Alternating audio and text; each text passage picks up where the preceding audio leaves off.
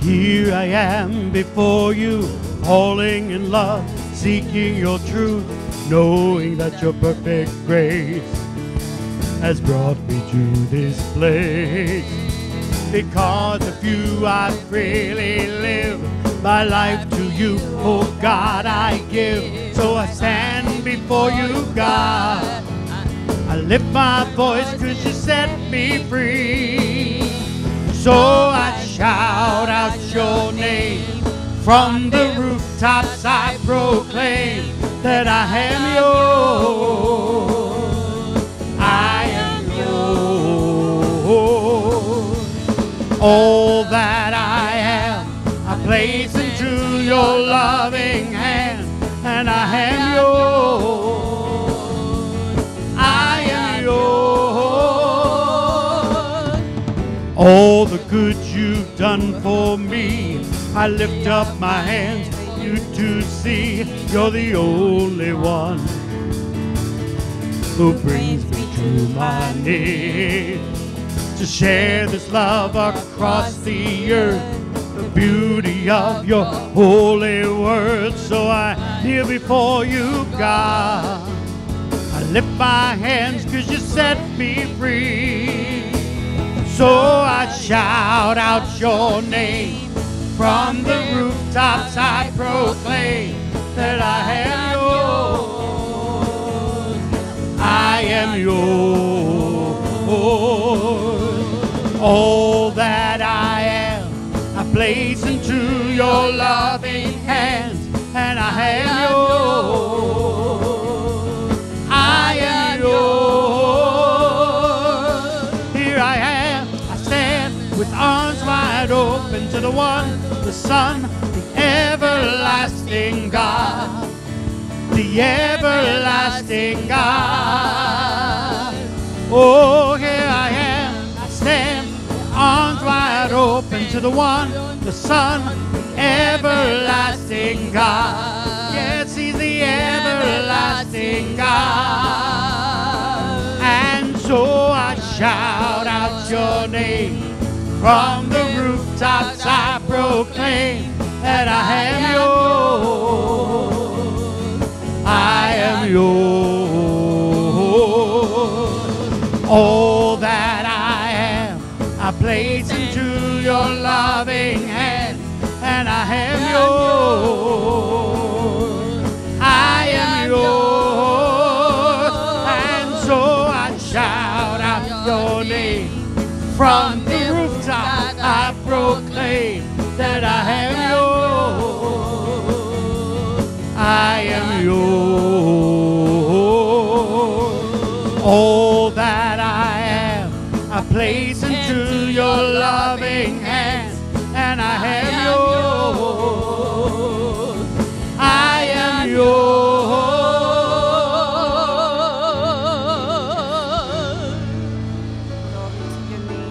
Amen. Amen. We're going to worship Jesus today. You may be seated.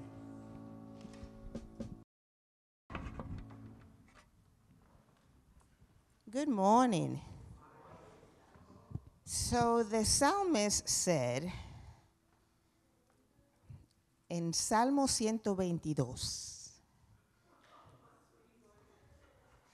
yo me alegré con los que me decían, a la casa de Jehová iremos. And Psalm 122 says, I was glad when they said unto me, let us go to the house of the Lord. So this is where we are this morning. If you speak Spanish, I said it in Spanish for you. This morning we are praying for David and Marsha Neely, and they are from the New England Church Development. Let's pray for them. Praise God that we're here and we get to worship him this morning. Father God, we thank you this morning, Lord. We thank you for the Neely family, Heavenly Father, for the work that they're doing. Lord, we ask for your hand of protection over them. May everything they do, Lord God, be unto you. Protect them, their family, Heavenly Father, and provide their needs. We pray, Lord, for this service today, Lord. As we come into your presence, Holy Spirit, do something like you've never done before this morning. Pour out your spirit, Lord God, on us this morning. Watch over the service, Lord God. Watch over this, the preachings, the prayers, Heavenly Father. May we, Lord God, honor you this morning in everything we do. We thank you, Heavenly Father, because we still are free to worship you, and we don't take that for granted. We ask, Heavenly Father, that you show us this week, Lord God, how to live and be more like you, so that those that come around us, Heavenly Father, may see you facing us. In the mighty name of Jesus, we pray and we thank you this morning. Amen. Now, greet at least 3 people before you sit down again.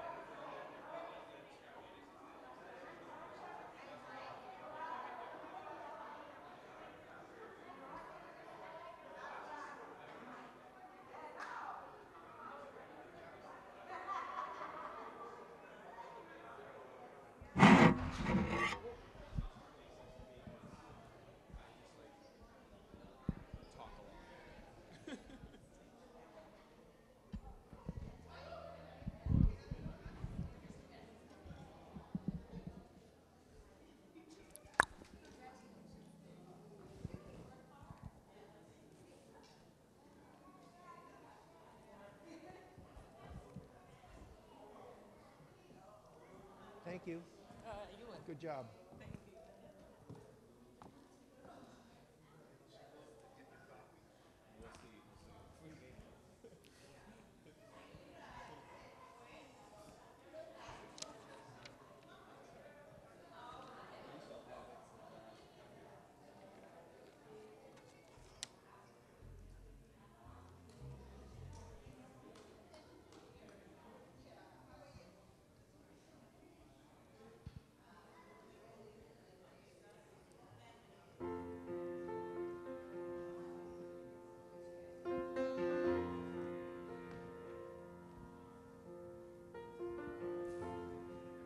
Hello, everybody.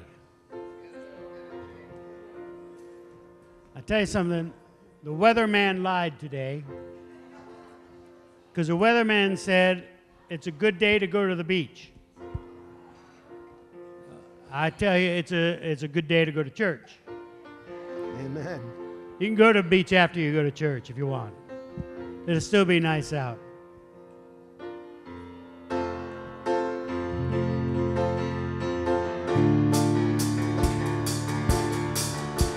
Come on, let's worship the Lord today.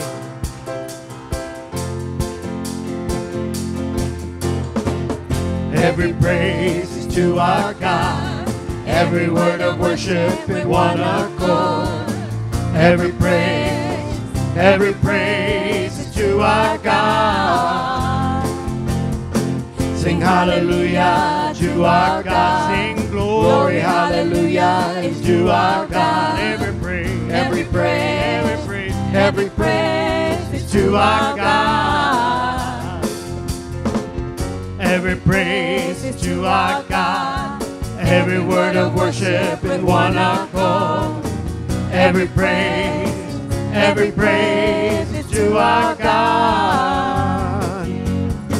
Sing hallelujah to our God. Glory, hallelujah is to our God. Every praise, Every oh, praise, every praise, every praise to our God.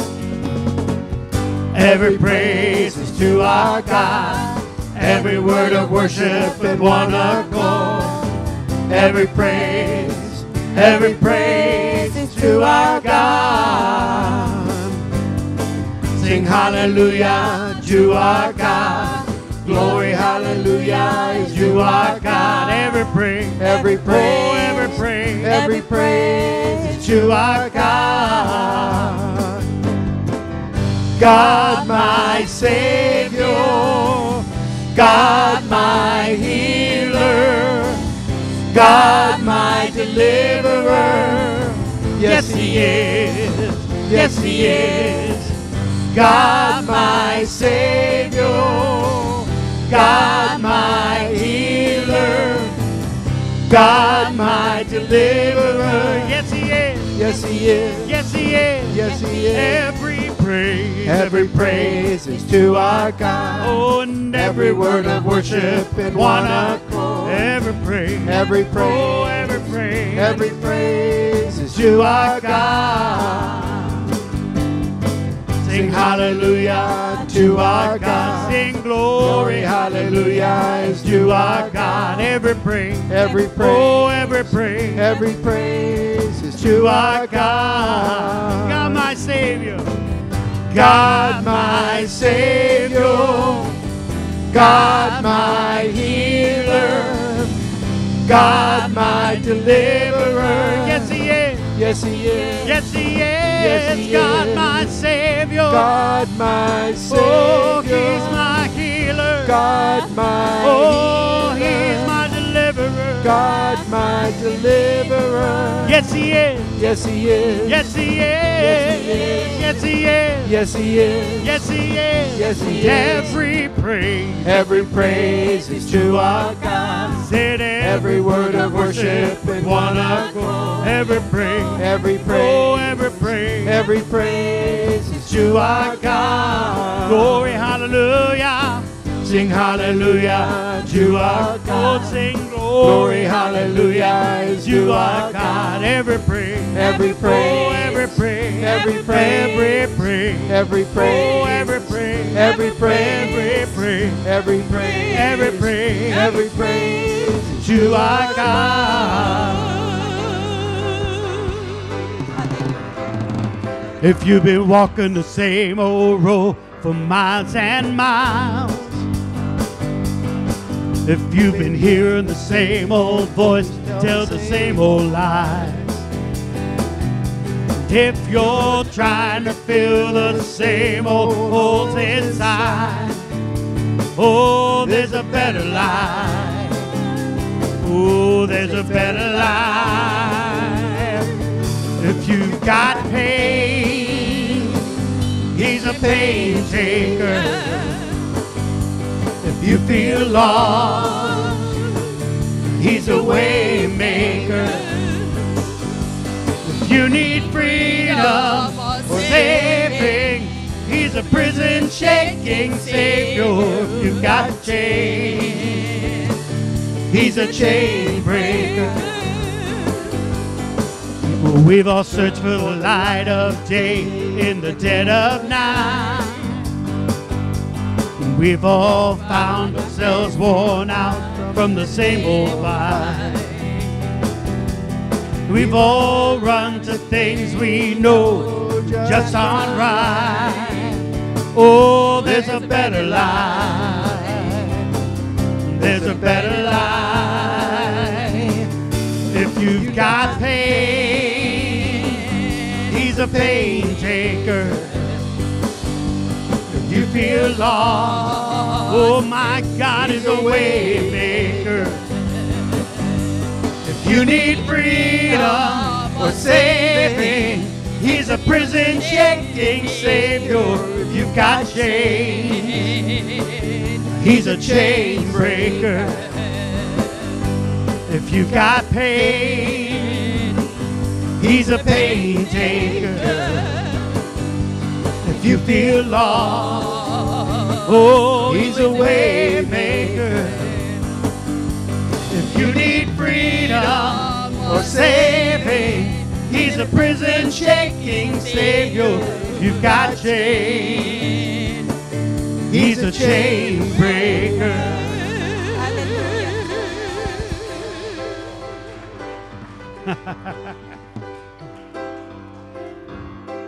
To God be the glory, great things he has done.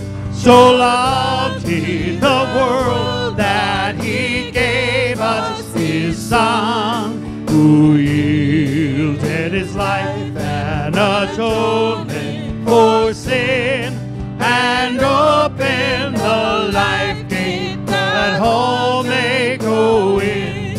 Praise the Lord, praise the Lord, let the earth hear his voice. Praise the Lord, praise the Lord, let the people rejoice. Oh, come to the Father through Jesus the Son, and give him the glory, great things he has done.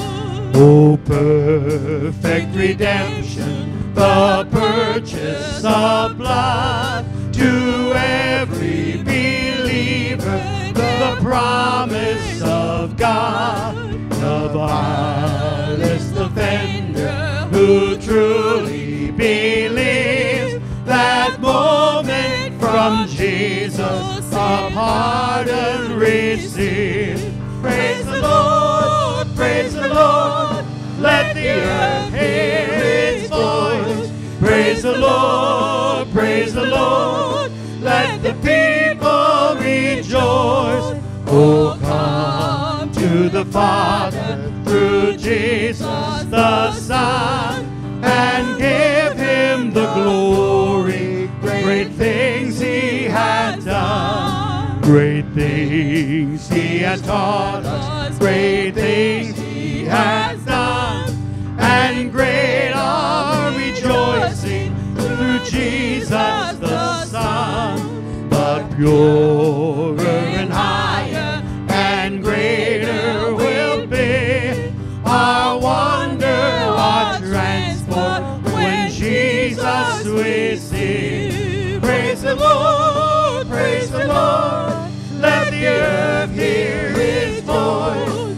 Praise the Lord, praise the Lord, let the people rejoice. Oh, come to the Father through Jesus the Son, and give him the glory, great things he has done. Praise the Lord, praise the Lord, let the earth hear his voice. Praise the Lord, praise the Lord, let the people rejoice. Oh, come to the Father through Jesus the Son, and give him the glory, great things he has done.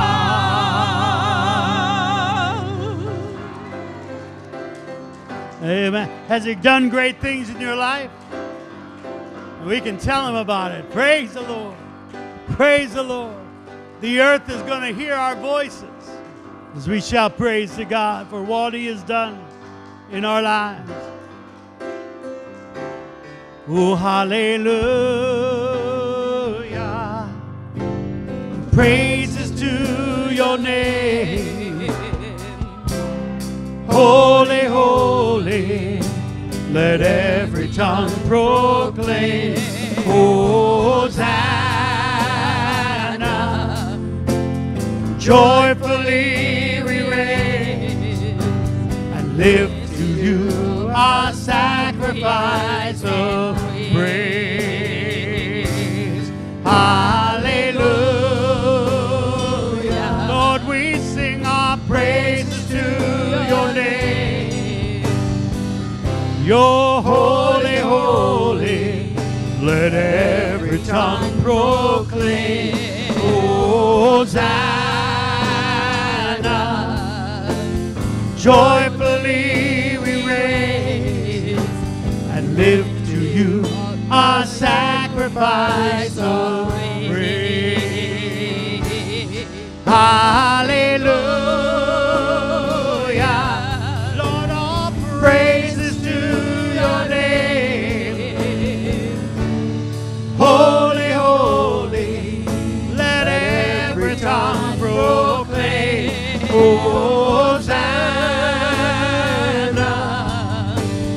Joyfully we raise and lift to you our sacrifice of praise. Sing one more time. Hallelujah.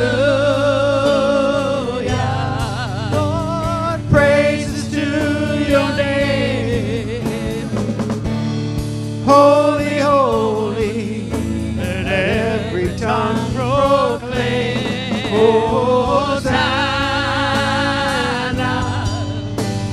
Joyfully we raise and lift to you our sacrifice of praise. We lift to you our sacrifice. Oh, yes, Lord, we do. We lift to you our sacrifice of praise. Gloria a tu nombre.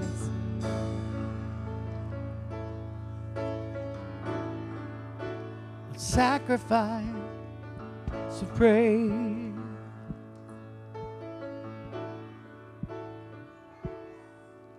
I speak the name of Jesus over you.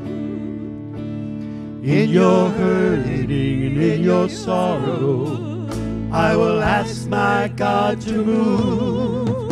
I speak the name, for it's all that I can do. In desperation, I'll seek heaven, and I'll pray this for you. I pray for your healing. Circumstances would change. I pray that the fear inside would flee. In Jesus' name, I pray that a breakthrough would happen today. I pray miracles in your life. In Jesus' name. In Jesus' name.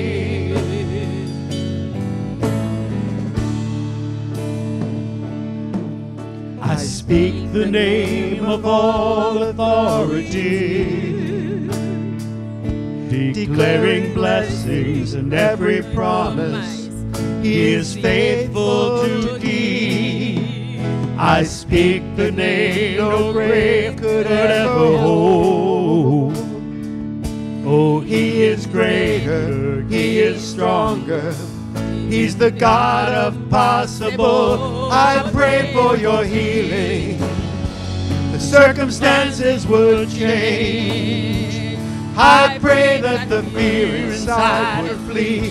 In Jesus' name, I pray that a breakthrough, Lord, would happen today. I pray miracles in your life. In Jesus' name, in Jesus' name.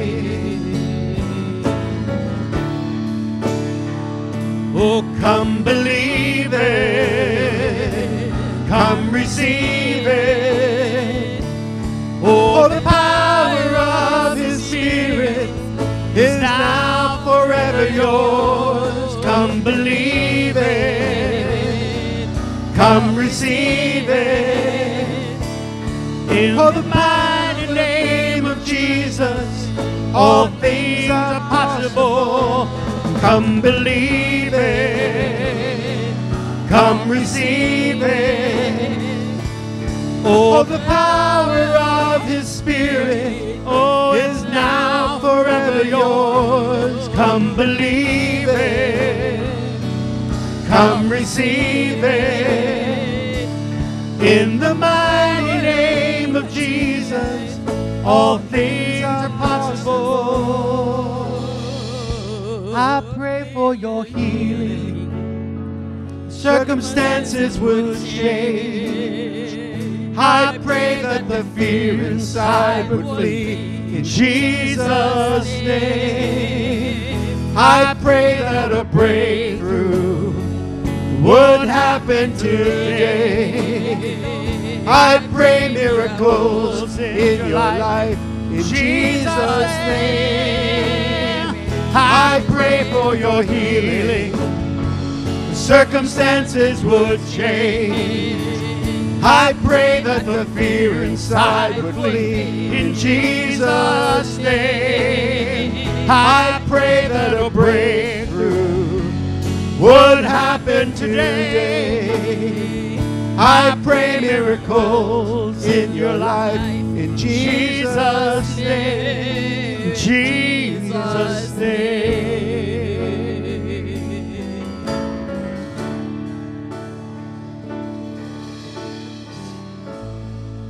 Jesus. God, we want to see the miraculous in our lives today. We've all brought things with us that are heavy on our hearts.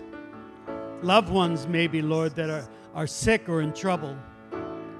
Lord, or sometimes our own family, our friends, ourselves, Lord, that we carry these burdens in. But God, today we're going to lay them down to you. Because, Lord, your name is above all other names. Not because of the way it sounds, but because of what it means. That Jesus is our Savior. Father, your Son Jesus is our Lord. He's our Redeemer. Purchased our lives by dying for our sins on the cross. And on that cross, Lord, our healings have also been paid for. We come to your throne today, Lord, and ask that you would heal our bodies, heal our minds, and heal our spirits. In Jesus' name we pray.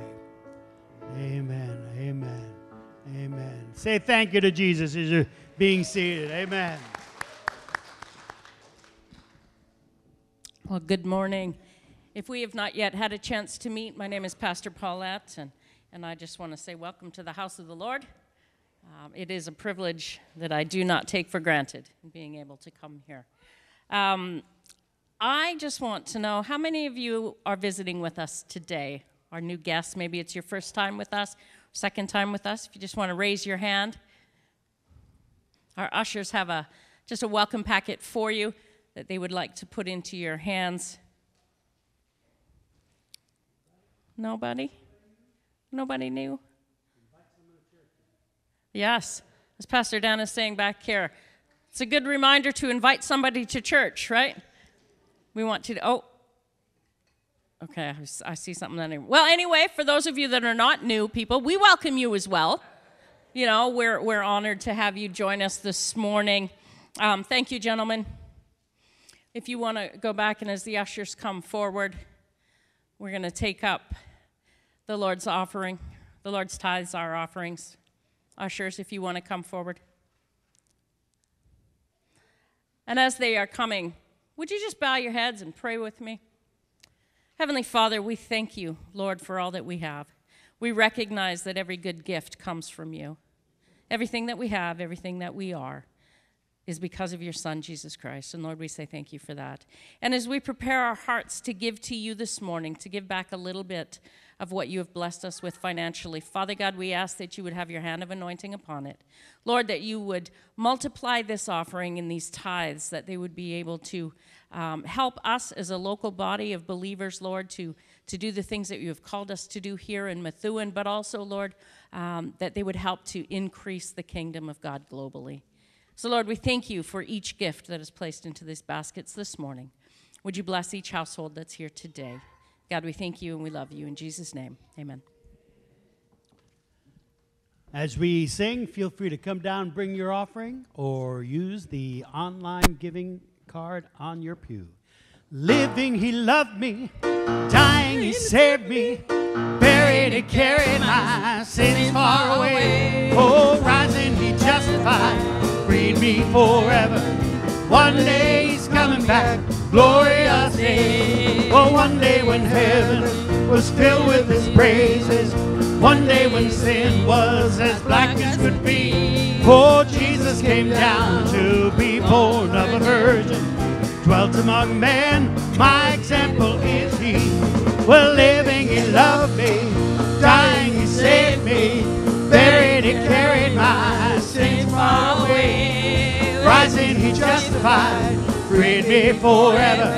One day it's coming back, glorious day. Well, one day they led him up Calvary's mountain. One day they nailed him to die on that tree. Oh, in suffering anguish, despised and rejected, bearing our sins, my Redeemer is He. Oh, living He loved me, dying He saved me, buried He carried my sins far away. Oh, rising He justified, freed me forever. Well, one day He's coming back, glorious day. Well, one day the grave could conceal Him no longer.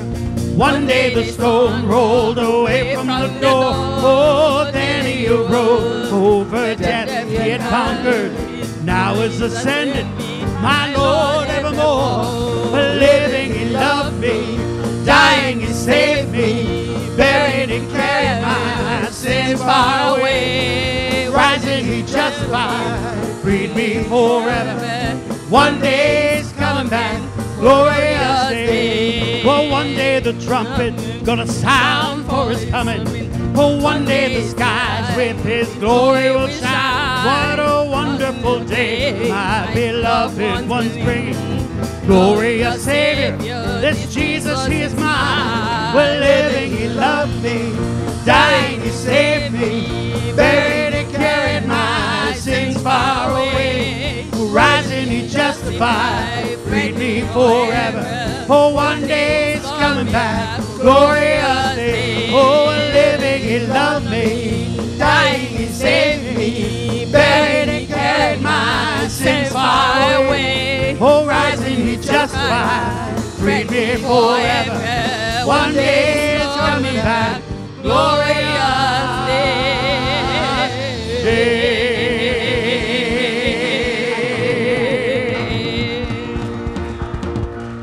Amen. That's the whole gospel right there.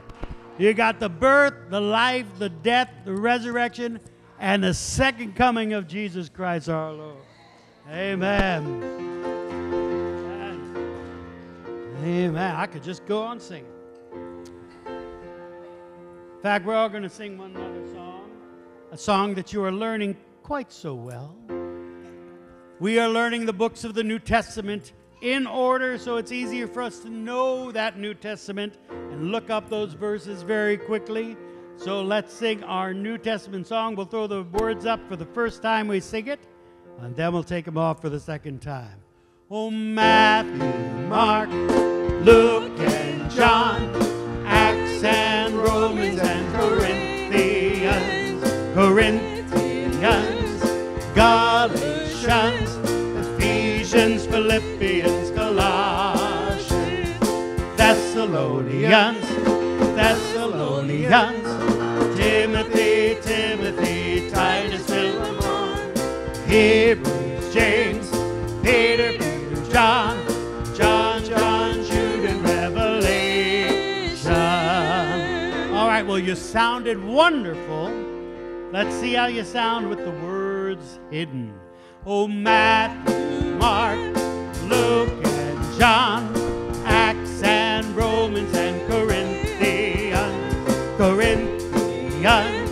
Galatians, Ephesians, Philippians, Colossians, Thessalonians, Timothy, Titus, Philemon, Hebrews, James, Peter, John, Jude, and Revelation. Very good, guys. You're learning so well.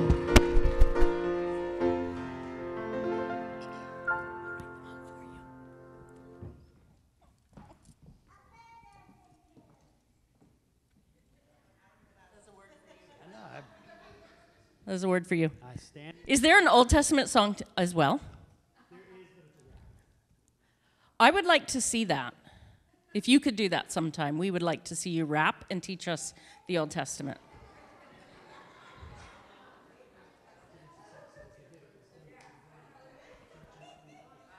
Oh, okay. Do you guys want to see that?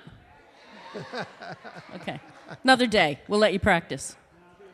Okay, do it right now. All right. It goes Genesis, Exodus, Leviticus, Numbers, Deuteronomy, Joshua, Judges, Ruth, 1st and 2nd Samuel, 1st and 2nd Kings, 1st and 2nd Chronicles, Ezra, Nehemiah, Esther, Job, Psalm, Proverbs, Ecclesiastes, Song of Solomon, Isaiah, Jeremiah, Lamentations, Ezekiel. And then you got Daniel, Hosea, Joel, Amos, Obadiah, Jonah, Micah, Nahum, Habakkuk, Zephaniah, Haggai, Zechariah, Malachi.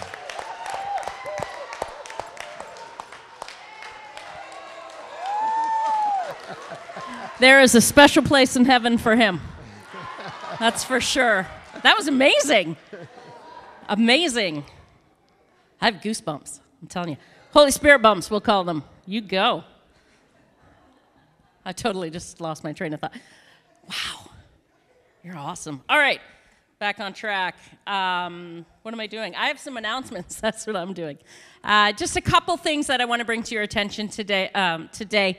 First is this Friday, June 16th, we are going to have our movie night. We're watching Pilgrim's Progress, the cartoon version.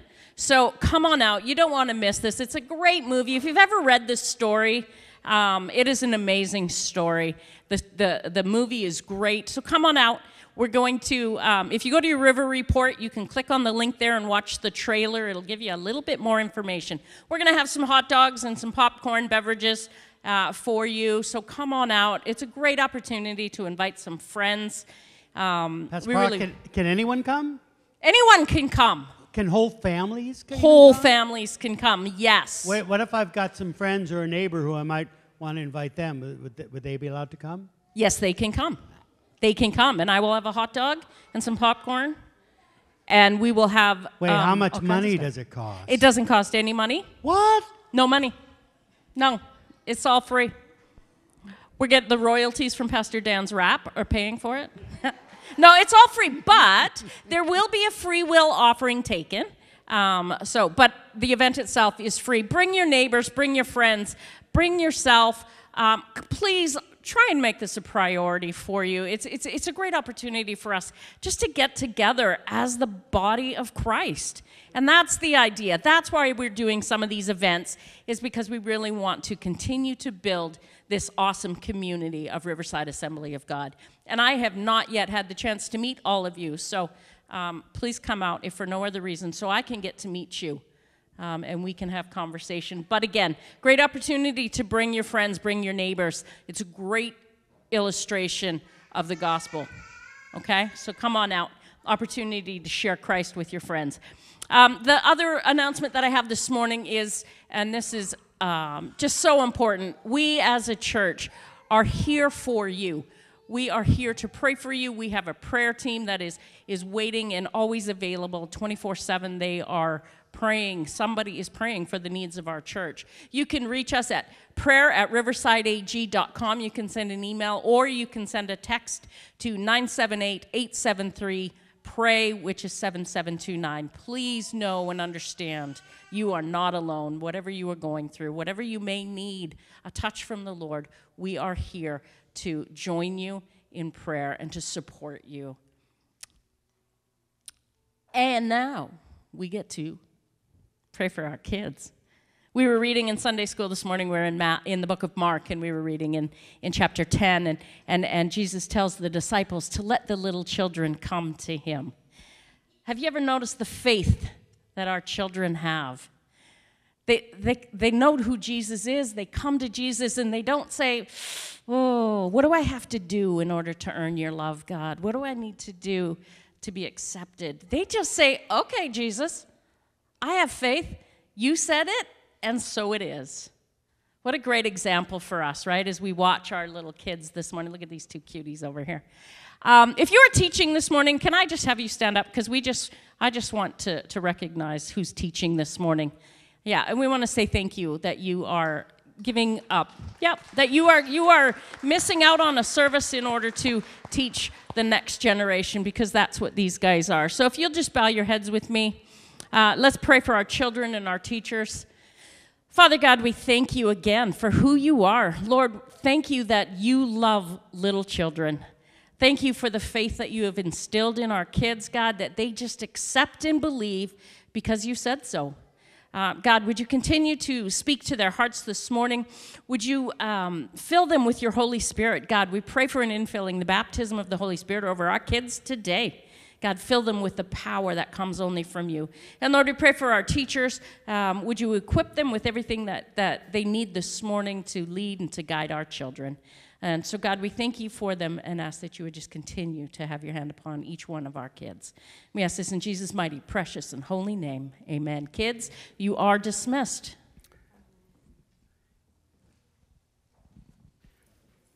We'll see you later, kids. Have a great time in Children's Church, and we worship. You're going to have a good time.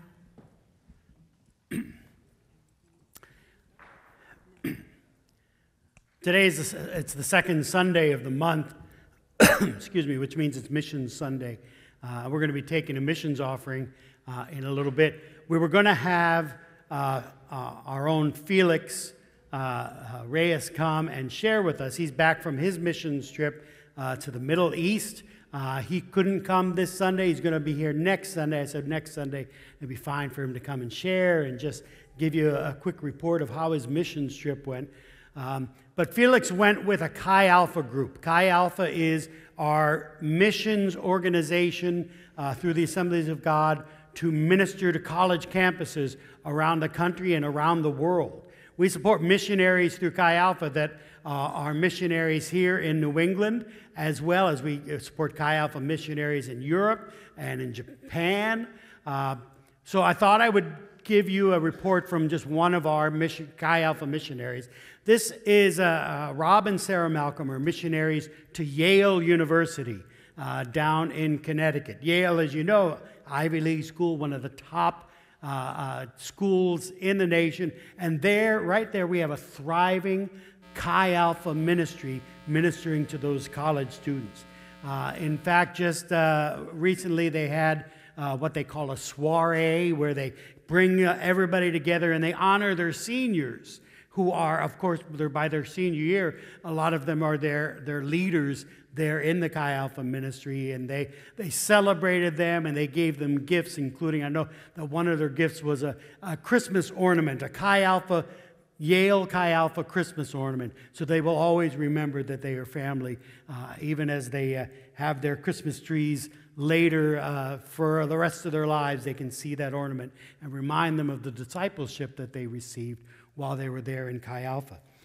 During the last week of class at Yale, they have what they call Bulldog Days, in which prospective freshmen come in and they sit in on classes and they attend events. So these are like high school seniors that come during that last week just to see what Yale is like. And they had 1,400 potential students come in and just attend classes. Well, Chi Alpha was also part of that soiree.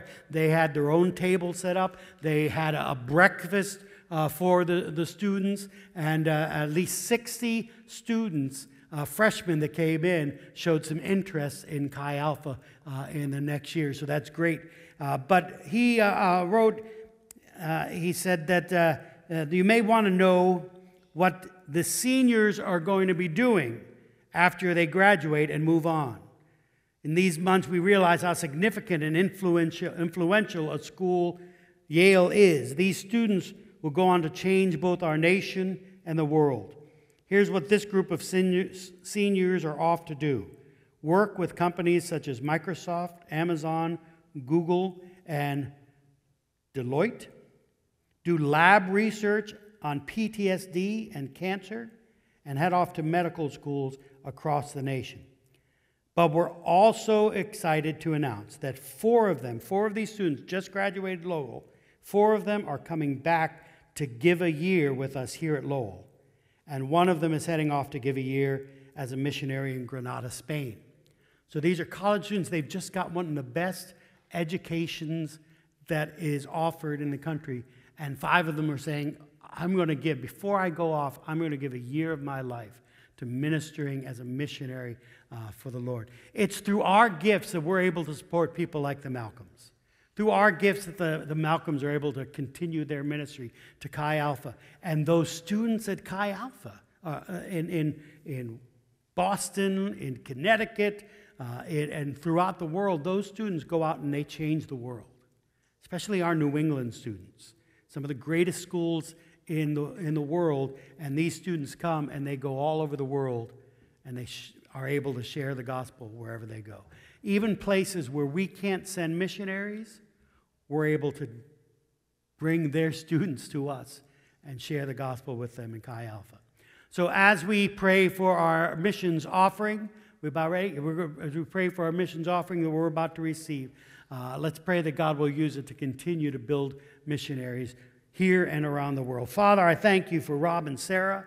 I ask that you continue to bless them in their ministry there at Chi Alpha. I ask, Lord, that as we give today, we would remember what it is we're giving to. It's not just, oh, here's another offering. But God, there are missionaries that are going to be blessed, missionaries that are going to be able to do their job because we're giving today.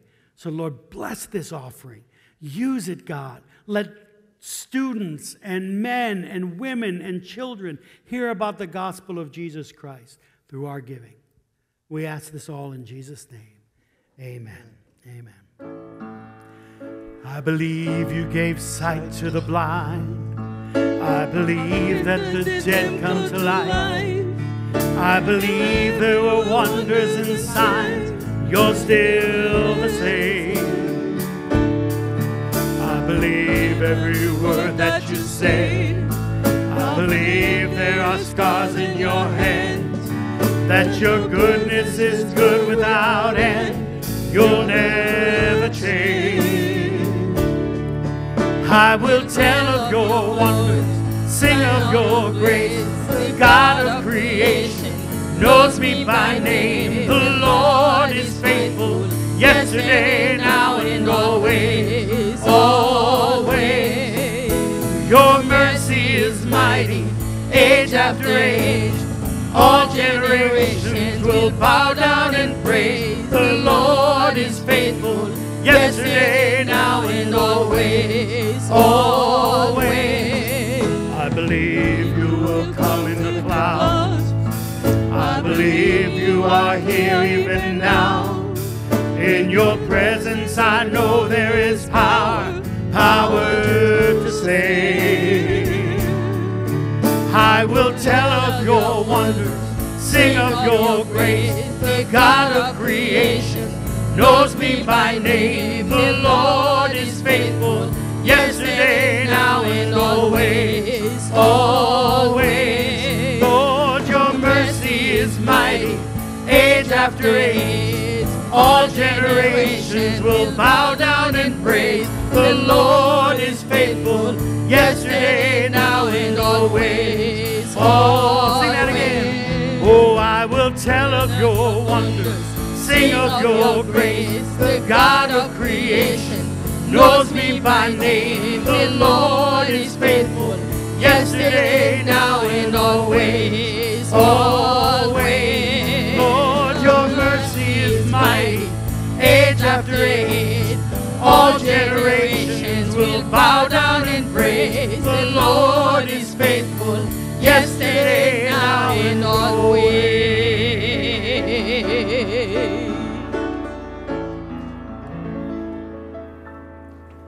Thank you, worship team. Appreciate your ministry today.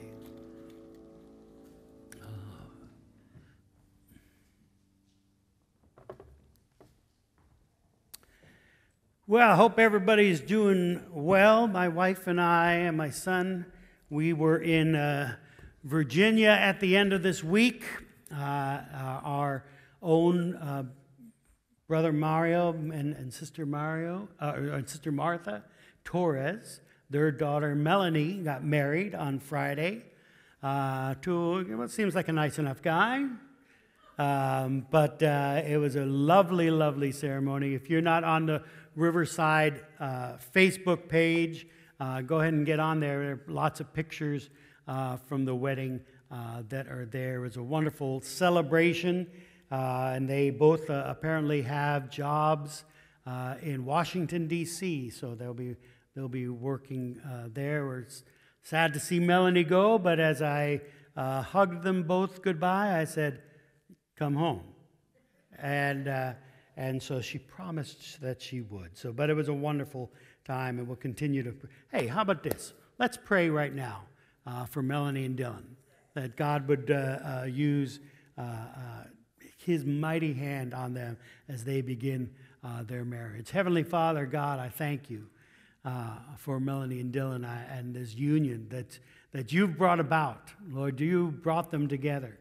And as they celebrate now and as they go off to Costa Rica for their honeymoon, and I ask that you'd keep them safe, Lord, and let them celebrate their new marriage. And as they begin their new marriage, Lord, let it continue to be founded upon the Word of God. Let it continue to be founded upon their relationship to you. Let them, Lord, receive all that they desire, all that they need, according to your riches, according to your word, according to your name we pray. Amen. Amen. Augustine of Hippo was a priest from Africa. He was a theologian. He was a philosopher back in the 4th and 5th centuries. And during his youth and his young adult years, Augustine lived a very worldly lifestyle, indulging in all sorts of sinful pursuits. But his scholarship was excellent. And he became a very respected man, an academic man, a man of letters. And at the age of 30, he took the top academic position in Milan. But he found himself extremely unfulfilled. And in the year 386, at the age of 31, Augustine came under the influence of Ambrose of Milan. Ambrose was an academic as well, and he treated Augustine with kindness and love. And Ambrose's example of Christ's love moved Augustine's heart. Later that year, Augustine converted to Christianity. He didn't understand everything about Christianity, but through the example of Ambrose, he had faith in Jesus. He eventually became a priest, and his writings helped to mold the theology of the Western Church, and his influence is still felt today. And Augustine wrote the following about having faith before you have understanding. This is what he wrote. Understanding is the reward of faith. Therefore, don't seek to understand so that you can believe. Rather, believe so that you can understand. In most circumstances, belief comes before understanding. We have begun this new journey here at Riverside, and we're exploring the call that we have to share the good news. Not everybody's going to understand at first, but some will still choose to believe. How can the example of Jesus instruct us? How can the example of Jesus in the Gospels encourage us in our fulfillment of our call to share? Because we are all called to share the good news. Last time we looked at Jesus sharing the good news with a Pharisee named Nicodemus. Today we'll see how Jesus shared the gospel with someone that society, and especially religious society, said that Jesus should avoid. Let's pray. God, I thank you for your word. It has meant so much to me. It continues to mean so much to me. Continues to teach me. Continues to encourage me. Continues to push me forward, Lord. And let it do the same again today. Push me forward. Help me catch a greater passion for the lost. And to see in the life of your Son, Jesus, an example set so that I can do that, fulfill that call better. In the name of Jesus we pray. Amen. So you have been called, each of you, as a follower of Jesus, you have been called to share the good news of Jesus Christ. The good news that Jesus has made a way for men and women and even children to be united with God and to receive life that never ends. That through Jesus' sacrifice on the cross, the good news is that our sins, which separated us from God, can now be removed from us, forgiven because Jesus died. That is the good news, the gospel. And this is what we're called to share. But sometimes it's hard. We're afraid maybe that, someone might be upset with them if I share the good news with them. They might get offended if I tell them that they have sins that need to be forgiven. You know what? That's true. It's absolutely possible that they might take offense when we tell them that there are sins that need to be forgiven in their lives. But listen, people need to know about the disease before they're willing to seek after the cure. If they don't know about the disease, they're not looking for a cure. And the disease is sin. But the cure is the good news, the gospel of Jesus Christ. Jesus is our example for sharing the good news. He didn't shy away from confronting people with their sinful state. Jesus was able to reveal the brokenness of a person while still being loving, still being kind. By looking at how Jesus fulfilled his call from the Father to share, then we are better able to fulfill our call to share the gospel. And so as we go through this story from the Bible, look at the ways that Jesus shared the gospel, shared the good news. Last time in John chapter 2, Jesus had upset most of the religious leaders in Jerusalem. He had turned over the tables of greedy businesses who were taking advantage of people in the temple. And it was the religious leaders, if you remember, they were the ones who were renting out the temple space to these unscrupulous businessmen. And so the religious leaders who had rented the space were upset with Jesus because that was a source of income for them. And so they got very upset. Now, Jesus' popularity was growing in Jerusalem. His increased popularity among the people in Jerusalem, that made the religious leaders in Jerusalem, even more angry with Jesus. And that put Jesus and the disciples in danger. So they decided to leave Jerusalem because Jesus knew it was not yet time for him to go to the cross. So they decided to leave Jerusalem and head back to their home base in Galilee. But strangely, though, they stopped in Samaria. Now, as you probably know, the Jews and the Samaritans, they didn't get along very well. See, the Samaritans were a people that were descendants of an unholy union between Israelites and Gentiles. So the Jews considered them half-breeds. And plus, the Samaritans began to form their own traditions, their own take on religion and how they worship God. So they still worship the God of Abraham, but they rejected the authority of the temple. They rejected the authority of the pure Jews in Jerusalem, if you would have it. And they found their own way of worshiping God. So the Jews hated the Samaritans, and the Samaritans hated the Jews right back. Good, God-fearing Jews avoided Samaria as much as possible. You see how on the map there, Samaria is between Jerusalem and the Sea of Galilee? The Jews would go all the way across the Jordan River up on the east just in order to avoid the Samaritan region so they wouldn't have to run into any of those Samaritans. As much as they could, they avoided Samaria and they avoided Samaritans. You know that those religious leaders in Jerusalem would never have gone there. Most Jews never would have gone there. The disciples that Jesus was taking with him would never have gone there were it not for Jesus saying, "Come on, guys, let's go this way." Good, God-fearing Jews avoided Samaria as much as possible. But Jesus does not let cultural or historical animosity stop him from fulfilling his call to share. Because Jesus loved the people of Samaria just as much as he loved the people in Jerusalem.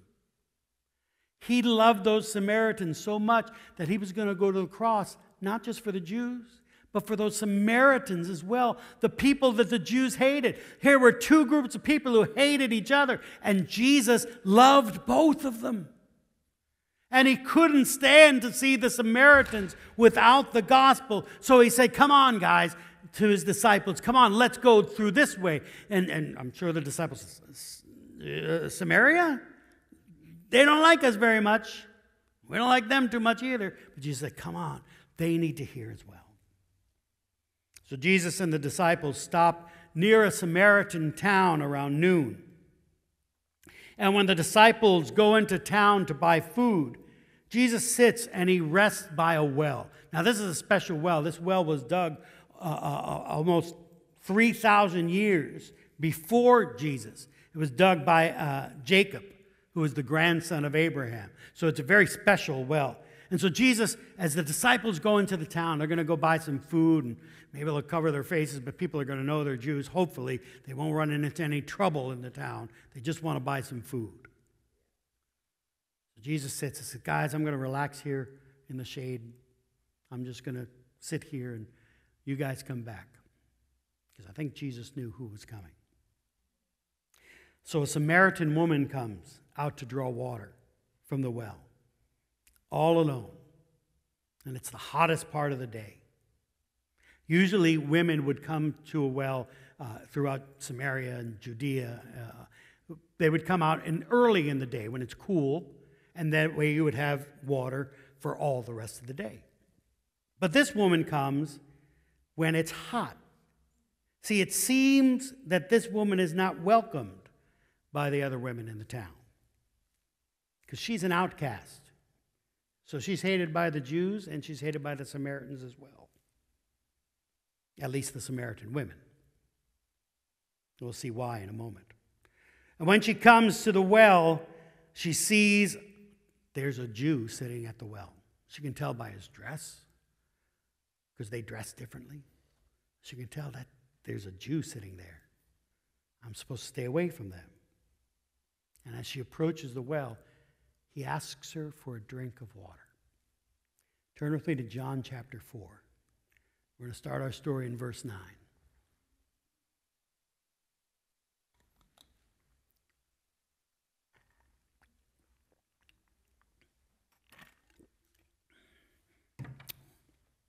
John chapter 4, verse 9. So Jesus asks for a drink of water. Verse 9 says, the Samaritan woman said to him, you are a Jew, and I am a Samaritan woman. How can you ask me for a drink? For Jews do not associate with Samaritans. You're not even supposed to be talking to me. We don't talk to each other. You're supposed to dislike me. How can you ask for a drink? So Jesus, when his first words are just a simple request, he asks for a drink of water. Had Jesus not spoken, that woman probably would have been too afraid to speak. See, his request for a drink not only breaks a cultural taboo, it makes her feel needed. Because he says to her, I don't have anything to draw water out with. As you see, I need your help for me to get a drink. He makes her feel needed. He makes her even feel important. And so her question to Jesus opens the door for Jesus to begin to share the good news. What Jesus does is he compares his desire for a cup of water to her own spiritual need. John chapter 4, verses 10 through 12. Jesus answered her, if you knew the gift of God and who it is that asks you for a drink, you would have asked him and he would have given you living water. Sir, the woman said, you have nothing to draw with, and the well is deep. Where can you get this living water? Are you greater than our father Jacob, who gave us the well and drank from it himself, as did also his sons and his livestock? So as Jesus brings up the spiritual, she either seems to be changing the subject or she doesn't seem to understand. And plus she's given there's also a kind of not so subtle jab at the Jews as well, because what she's saying is Jacob is our father. We're children of Abraham too, no matter what you say. Jesus does not get distracted by useless arguments over tiny things that really don't matter in the eternal scheme of things. So Jesus takes the conversation and he brings it back to what's important. And he gives her an illustration that she will understand. Verses 13 and 14. Jesus answered, "Everyone who drinks this water will be thirsty again. But whoever drinks the water I give them will never thirst. Indeed, the water I give them will become in them a spring of water welling up to eternal life." I know you think this well is important, ma'am. I know you think the well of Jacob is important, but I am talking about something better. I'm talking about a water which quenches your thirst forever. A water in which the spring will be within you, always quenching your thirst, and will bring about life-giving water, eternal life even. How you like that? See, Jesus is confronting her need. This water is only going to last for so long. What you need is a water that will bring life to you. He's sharing the good news that is available. And she cannot help but be intrigued. Verse 15, the woman said to him, "Sir, give me this water so that I won't get thirsty and have to keep coming here to draw water." So she wants what Jesus is offering, but it's kind of just a superficial desire so far. She doesn't quite grasp all the spiritual ramifications. She's just thinking, boy, it'd be great to have running water, within me. I'd never get thirsty again. I won't have to come out here in the middle of the day so as to avoid the other women and keep coming back and forth. If I'm never thirsty again, that would be awesome. I'd like something like that. She wants something that will make her life easier. No more lugging around that heavy water jug. No more avoiding the other women in town. But Jesus makes her face the issue of repentance. Like we said before, he lets her know the disease before she can know she needs the cure. John 4:16 through 18. He told her, "Go call your husband and come back." "I have no husband," she replied. Jesus said to her, "You are right when you say you have no husband. The fact is you have had 5 husbands, and the man you now have is not your husband. What you have just said is quite true." This is why the ladies in the Samaritan town don't like her. Homewrecker, they would call her. Jesus' request for her to go get her husband makes her face the reality of her brokenness. When Jesus says, "Go get your husband," suddenly she has to look within and know, which she already knows, but she has to face that reality that she is a sinner. He doesn't go into the sordid details, but it's enough for her to understand that she is in sin, and Jesus knows about it. But her repentance is not immediate. She doesn't want to face that hard truth of her sin and need for repentance. So she attempts to change the subject again. Verses 19 and 20. "Sir," the woman said, "I can see you're a prophet. Our ancestors worshipped here on this mountain, but you Jews claim that the place where we must worship is Jerusalem." So she doesn't want to talk about that whole sin thing. She wasn't going to talk about her need. So instead, she tries to change the subject, and she talks about worship. She says, "Now, okay, we say we should worship here. You guys say you should worship in Jerusalem. You're obviously a prophet. You're telling me my life. So what do you think about that? Let me change the subject here." But Jesus takes her question and responds in a way that brings the conversation back to her need, back to what she's lacking. That personal relationship with God that she's lacking. Verses 21 through 24. "Woman," Jesus replied, "believe me, a time is coming when you will worship the Father neither on this mountain nor in Jerusalem. You Samaritans worship what you do not know. We worship what we do know, for salvation is from the Jews. Yet a time is coming, and has now come, when the true worshipers will worship the Father in spirit and in truth, for they are the kind of worshipers the Father seeks. God is spirit, and his worshipers must worship in the spirit and in truth." Jesus says, all right, you are talking about this mountain in Jerusalem. Yes, the Jews have got it right. We worship in Jerusalem. But forget about that, he's saying. Forget about this silly question of where you should worship, because a time is coming when you worship, it doesn't matter where you're going to stand. It matters where you stand in your heart.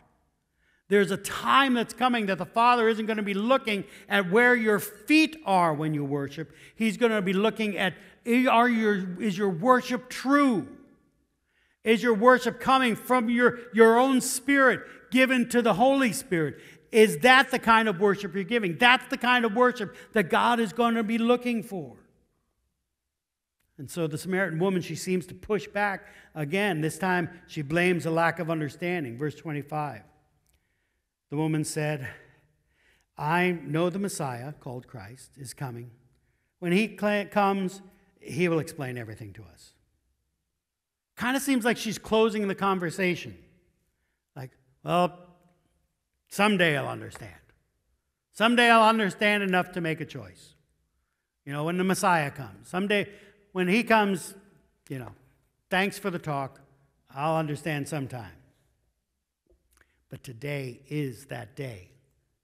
The Messiah has come. He is explaining things to her so she can understand.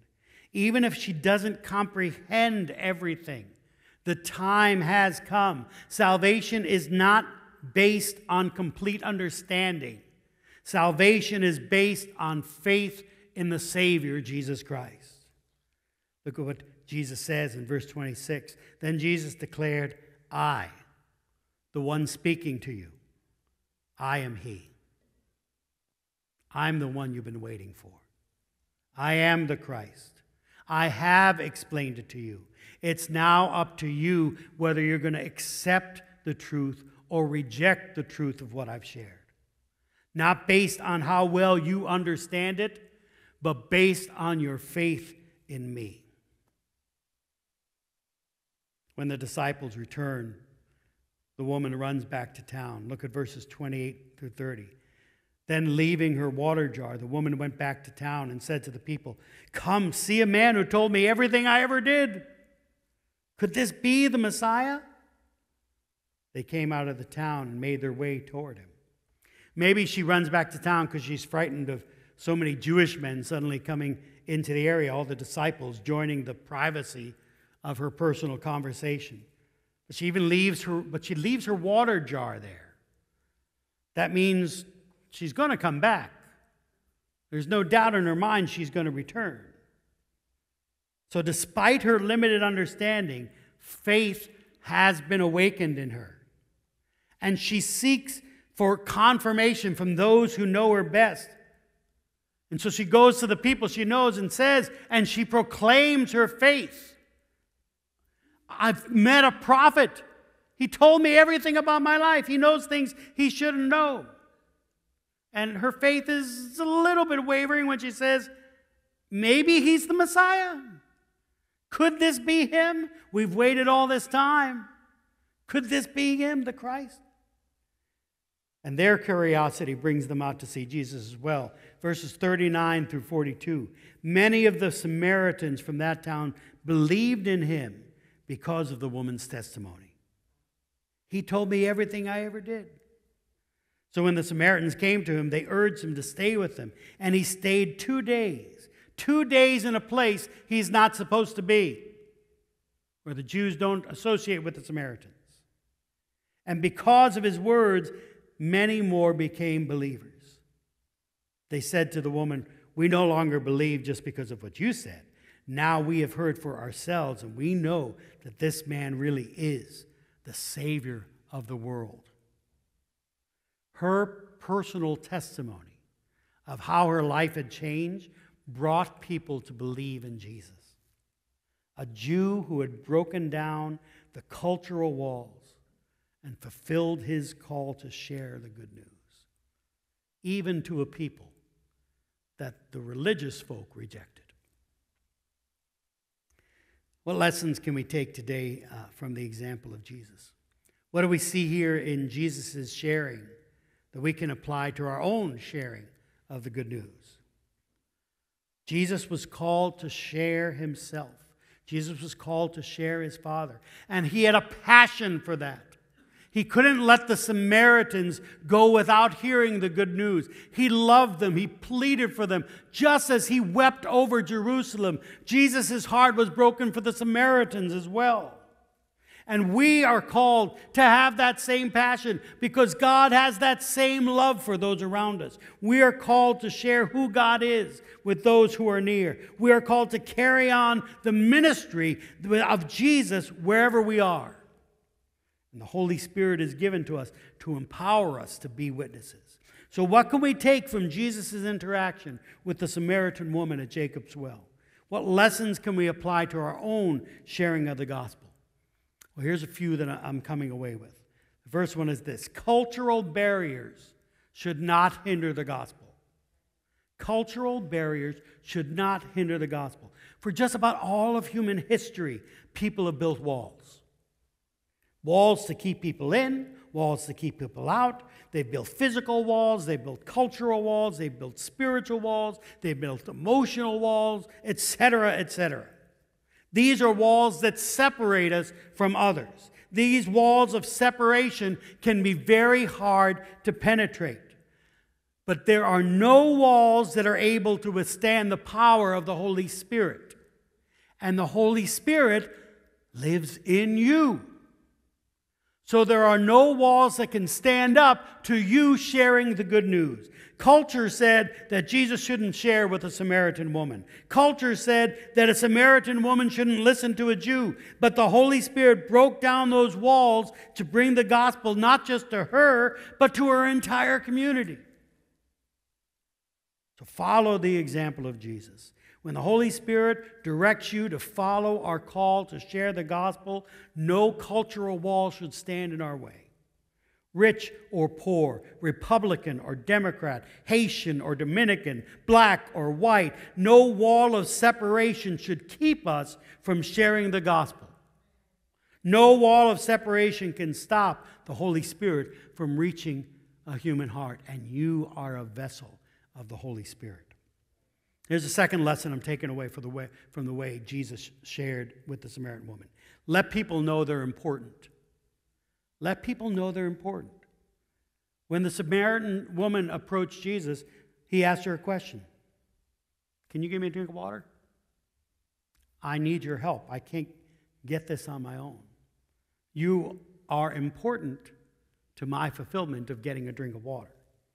That made her feel good. It made her feel seen. It made her feel needed. It opened her heart to him.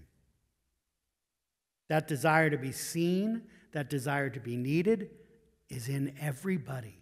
It's universal. It's something that all of us feel. All of us want to be seen. All of us want to feel needed. And when someone makes us feel important, it opens our hearts to them, doesn't it? So when you share the good news, help people to feel important. Because you know what? They are important. They're important to God. Jesus sacrificed himself on the cross for them. That's how important they are to him. So when you show people that they are needed and loved, their hearts will open to the message of the gospel. Here's a third thing that I'm taking away from Jesus' sharing with the Samaritan woman. Don't get distracted by small things. Don't get distracted by small things.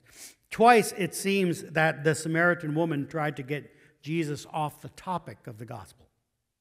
Twice she kind of tried to sidetrack him, distract Jesus from bringing up and she tried to distract him by bringing up Small things, like the legitimacy of the Samaritan birthright. She tried to distract Jesus by bringing up the correct way to worship. But Jesus was focused on his call to share the good news. He wouldn't be distracted by smaller things. He wouldn't be diverted from his purpose in sharing God's truth. Let me tell you that the devil does not want you to fulfill your call to share. He would be perfectly happy for you to never share it with anybody. And so the devil will bring all sorts of distractions to those very important conversations. Well, what about politics?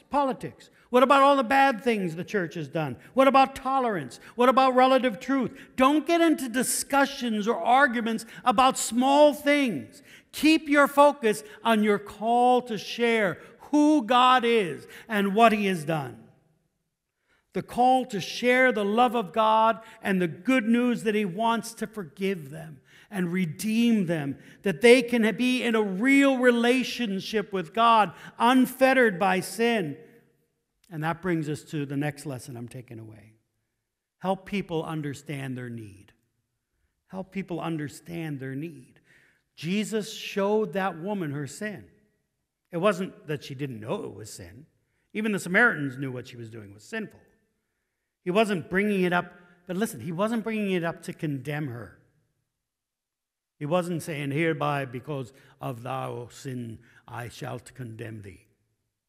Now I shall smite thee with my might. That's not what Jesus did. He wasn't bringing their sin up to condemn her. He was bringing up her sin so she could see her need for forgiveness. And that the source of forgiveness is available to her. We've said it before, you need to know the disease so that you will desire the cure. And for us, that disease is sin. We're all infected with it. We all need to be healed. So let people see the reality of the brokenness of sin so that they will desire the healing of the cross. We, as followers of Christ, we have received this healing, not because of anything we've done, but because of what Jesus did. Jesus became the sacrifice for us. He took the punishment for our sins upon him so that we didn't have to face that punishment. So when we bring up the reality of the sinfulness of someone's life, it's not so we can condemn them and say, I'm so much better than you. It's not so that we can condemn them and say, God's going to get you for that. It's so that we can say, I've been there too. I suffered from that sickness. But Jesus forgave me and he healed me and he washed me. Let people see the reality of their brokenness so they will desire the healing of the cross. Because if they don't see the sin, they won't see the need for forgiveness. They'll say, I don't think I have anything to repent for. They won't desire that personal relationship with God. Here's another lesson that I'm taking away. Salvation is based on faith, not on complete understanding. The Samaritan woman doesn't understand everything at the end of her talk with Jesus. She doesn't know about the cross. She doesn't understand the true reason God sent his son. All she knows is Jesus. And she believes in him. And she knows she has to repent and follow him. And that's all that's necessary for salvation. That's it. To believe in Jesus and to repent and follow him. So don't expect people to understand everything about how salvation, the mechanics of how salvation works. I'm not sure I understand completely everything about how salvation works, but I do know that it has been accomplished in my life. I'm still working it out, but God doesn't need my understanding to save me. All he needs is my faith in him, believing in him, giving him my life over to him, my repentance, so I can become a follower of Jesus. That's all he needs. He doesn't need my understanding. There's an old hymn that said, I know not how the Spirit moves, convicting men of sin, but I know whom I have believed, and am persuaded that he is able to keep that which I've committed to him. against that day. So don't think you have to explain everything.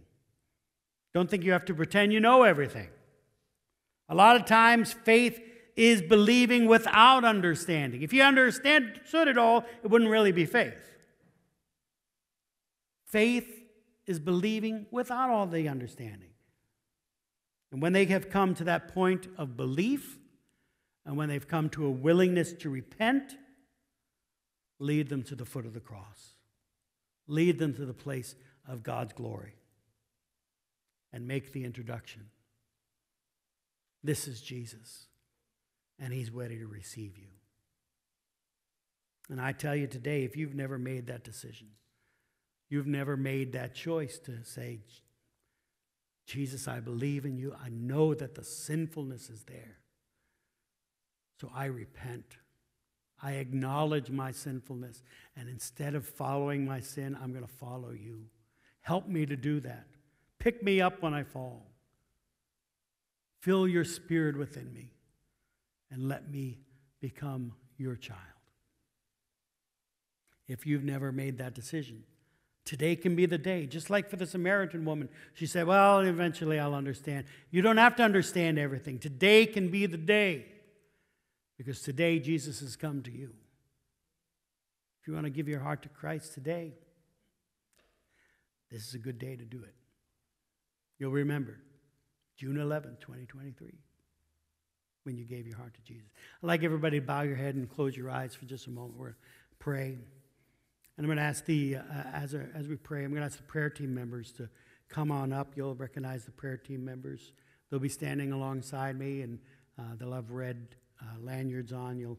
They're here to pray with you. But if you want to give your life to Jesus, I want to ask, would you just raise your hand right now so that we know who to pray for? Is there anybody here that says, yeah, Pastor Dan, I want to give my life to Jesus today? You can just slip up your hand real quick. Let me see it, though. Look at me when you do so that we can kind of see each other's eyes and I can acknowledge that I see your hand. Anybody? Listen, maybe you're embarrassed to raise your hand. Maybe you don't want me to see. But Jesus was not embarrassed to show his love for you. He was bold enough to go to the cross. And if you need healing, if you need salvation, if you need a baptism in the Holy Spirit, he's willing to meet your need today. Father, show us our need today. Show us that we need more of you. If there are those that are here that have yet to accept you, God, show them. Pull them by your Holy Spirit. Don't let them be comfortable until they have made that decision to follow after you, because it's the most important decision they'll ever make. Father, if there are those that have needs in their heart, whether they need a spiritual touch, they need the baptism of the Holy Spirit, they need physical touch, Lord, they need a healing in their body, whatever it is, God, help us to be willing to come, because today is the day that we can meet with you. And just like the Samaritan woman had that wonderful conversation, Lord, we can have that wonderful conversation with you too. I ask this in Jesus' name. Amen.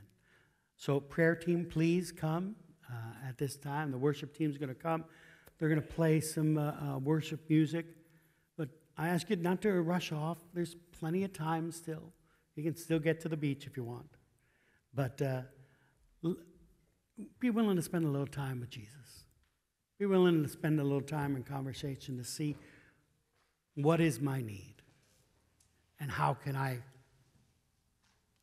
my need be met by Jesus.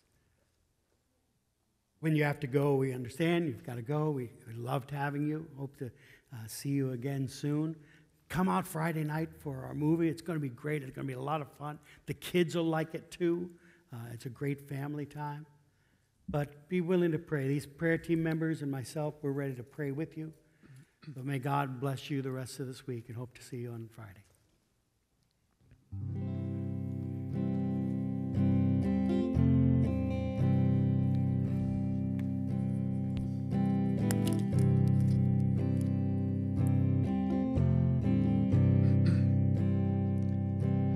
Love you, Lord.